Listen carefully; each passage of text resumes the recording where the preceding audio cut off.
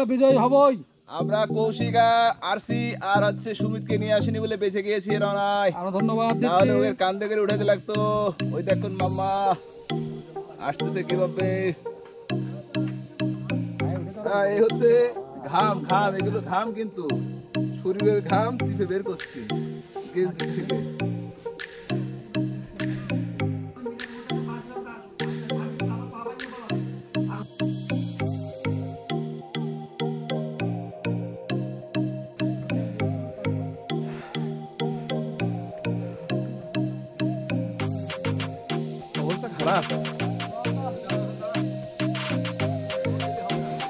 সুপ্রিয় দর্শক শ্রোতা, এখন সকাল 7:16 আর আমাদের পরিকল্পনা অনুযায়ী আমরা চন্দ্রনাথ মন্দির ভ্রমণ করে সীতাকুণ্ড স্টেশন থেকে সকাল 11টার সময় কর্ণফুলী এক্সপ্রেসে করে লাকসাম যাব।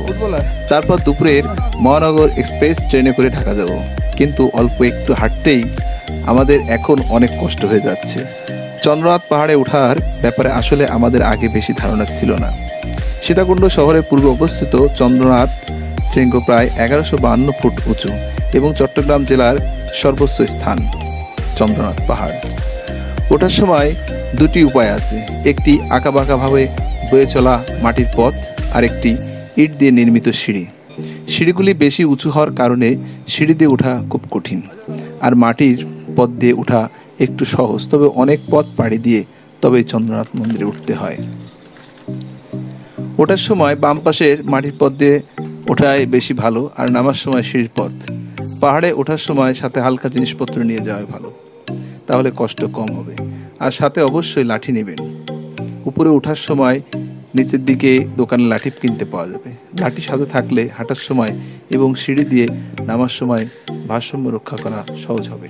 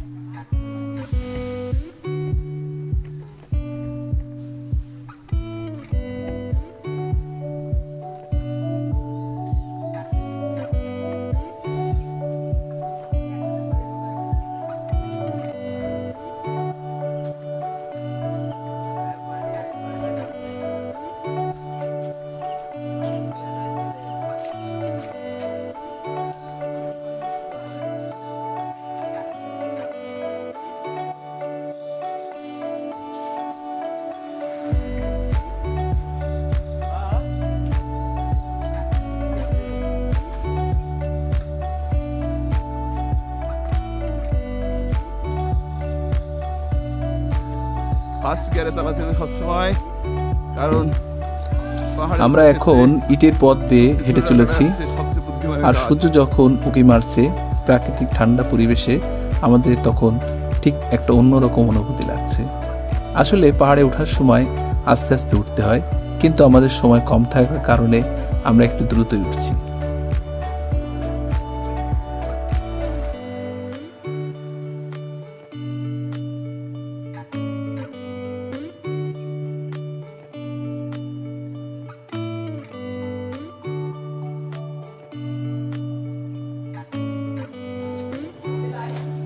সকালের প্রাকৃতিক পরিবেশে যারা হাঁটতে ভালোবাসে এবং শরীর চর্চা করতে ভালোবাসে তাদের জন্য একটি অত্যন্ত আকর্ষণীয় জায়গা।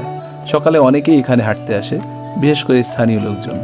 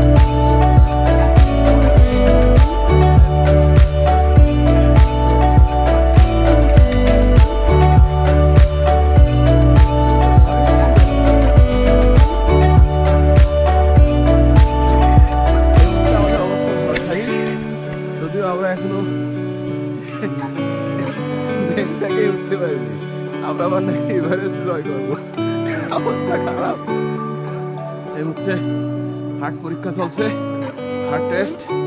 কারণ এই অবস্থায় 50% হার্ট ভালো যারা নেই তারা উঠতে পারবে না। আমাদের মনে হয় 50 মধ্যে আছে।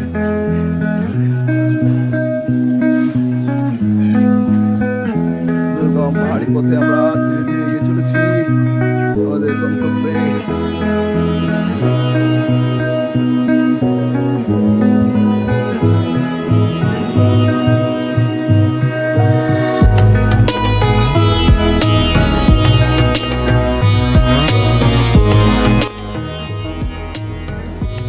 আমরা এখন মাটির পথ ধরে হেঁটে চলেছি। মাটির পথ দিয়ে হেঁটে গেলে একটু সময় বেশি লাগবে, কিন্তু আপনার হাঁটাটা কষ্টকর হবে না। যদি আপনারা বর্ষাকালে আসেন তবে অবশ্যই আপনাদের ইটের যে সিঁড়ি আছে সেই সিঁড়ি ধরে উঠতে হবে।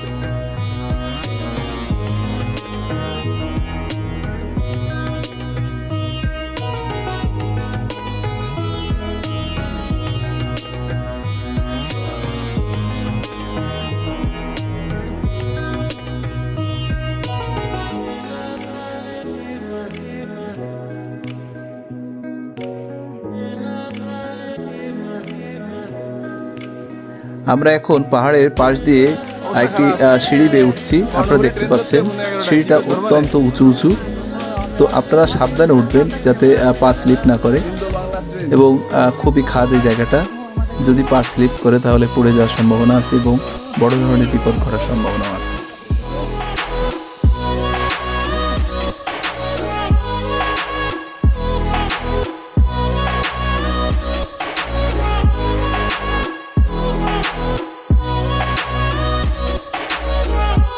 সীতাকুণ্ড নামের সাথে বানাইছে। এখানে একটু জমানো নিয়েছে, আমাদের ঘরের মধ্যে নিয়েছে, বাচ্চা মধ্যে এখানে বেড়াতে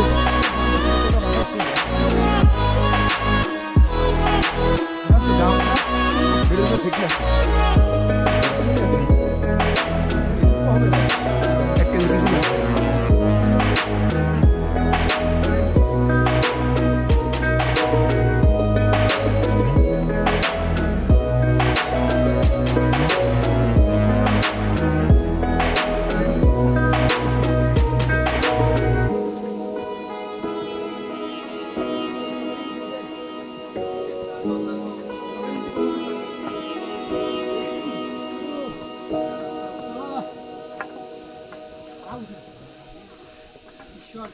कौन जाएगा आज का?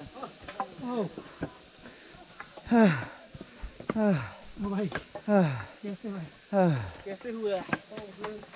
कैसे लगा मेरा मजाक? कैसे लगा था मेरा मजाक? बाहर में से जाने के लिए भाई अरे बदले गए थे एक कोन नंबर तो मेरे कोला को तो ये हमारा बोला बोलते का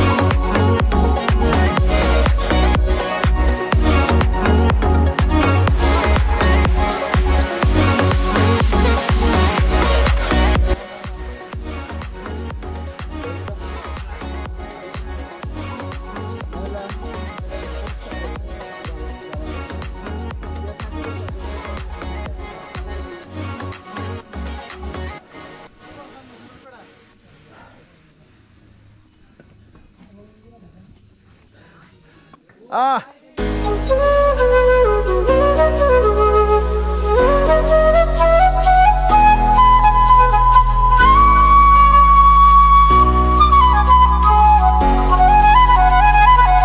আরে দেখা যাচ্ছে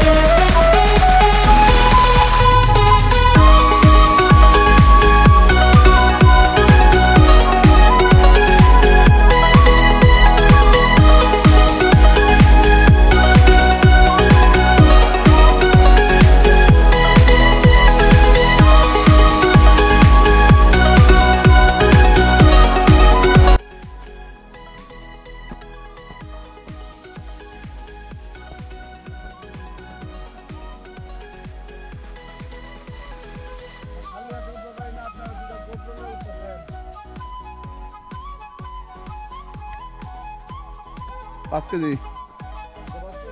পিছনে 5 কেজি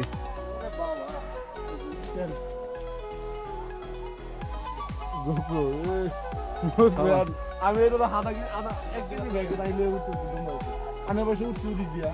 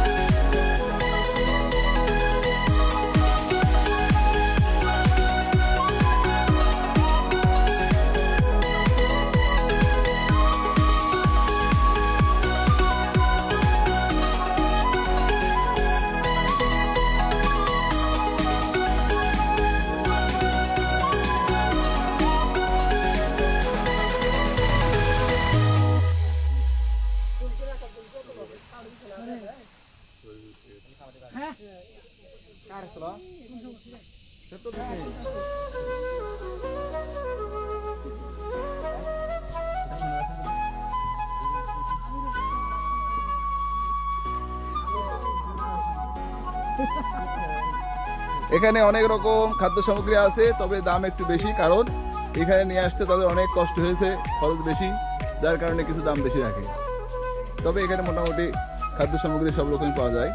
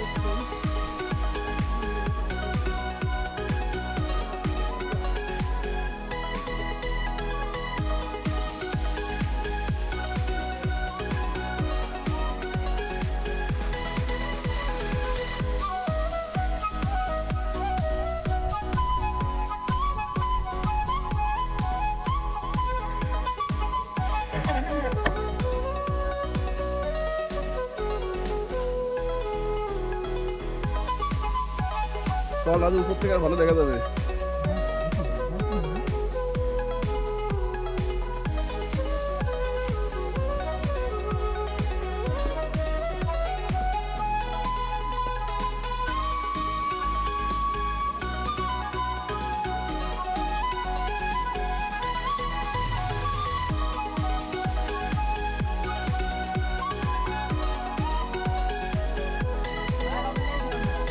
হ্যাঁ ছিলাম নিচে।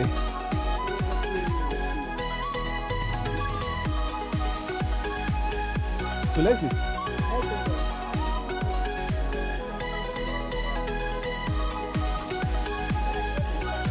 অবশেষে আমরা না আছে অবস্থাটা লাইভ নেই সপ্তাহে আছি অবস্থা খারাপ এসে গেছি রাজু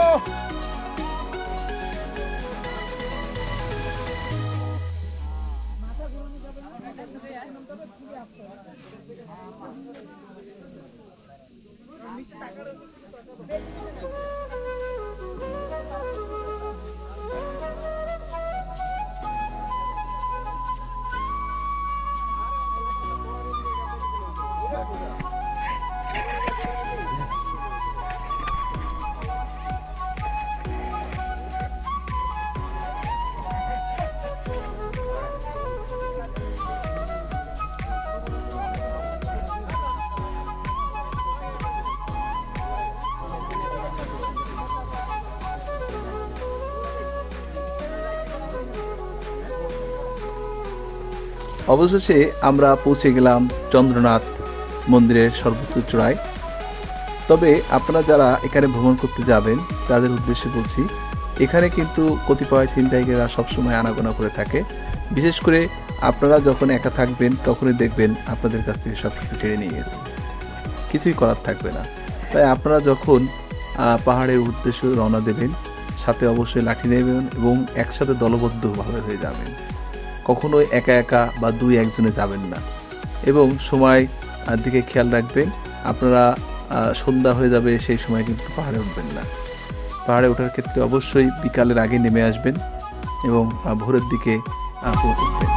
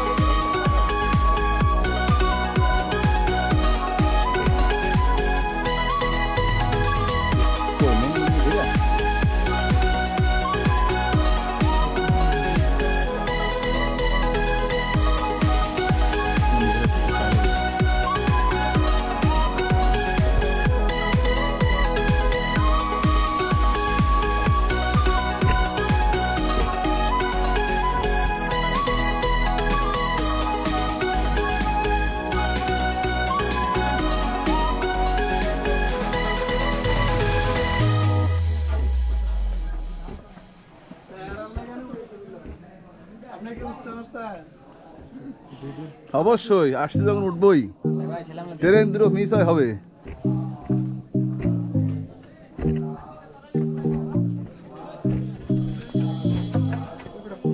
এই যে পতাকা ভাই এদিক দাঁড়াতে হবে, পতাকা ভাই ওই দিক দাঁড়াতে হবে, পতাকা ছবি নিনি।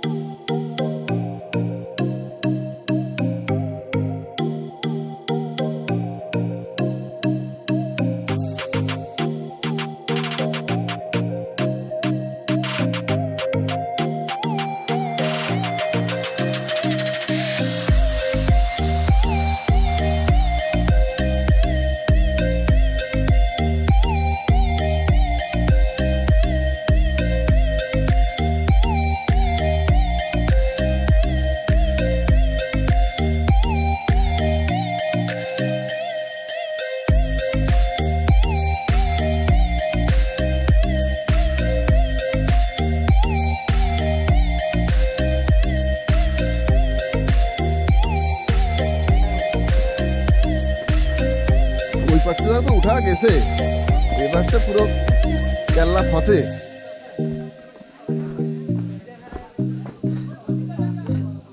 পাশে একটা রেলিং যদি উঁচু থাকতো ধীরে ধীরে নামতে পারতো লোকজন।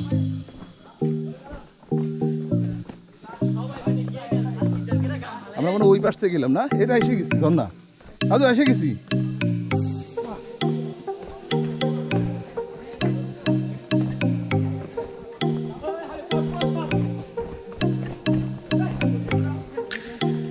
এসে গেছি প্রাকৃতিক ঝর্ণা। খাড়ো খাড়ো, দেখা যাবে দেখা যাবে, নো প্রবলেম।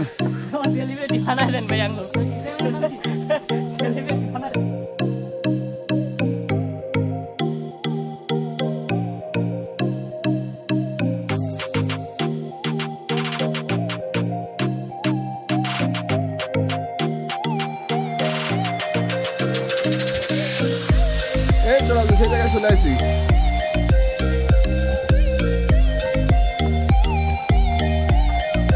রাস্তা কম কিন্তু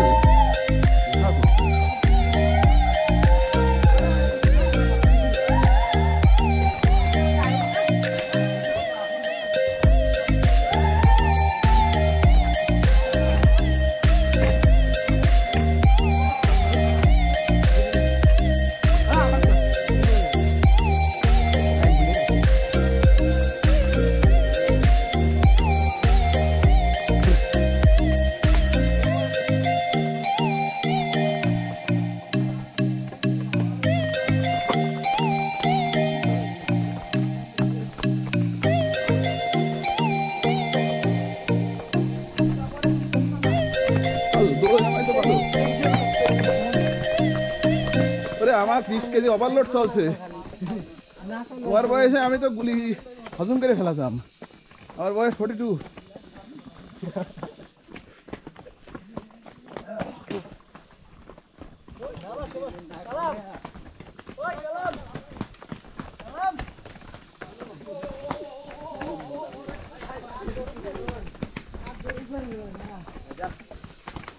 একটা সামনে জানো